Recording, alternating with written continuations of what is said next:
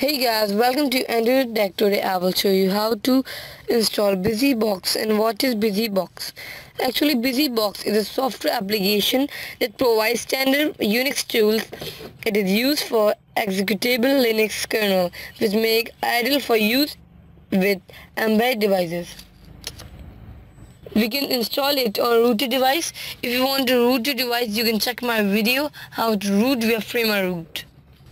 Then after rooting your device, first you have to download the APK from the link I have attached on the video. After installing it on an Android device, click on it. BusyBox free.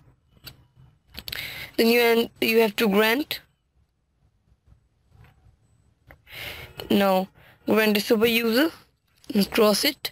Then click on install. Installing BusyBox. Now it looks like the installation of BusyBox successful.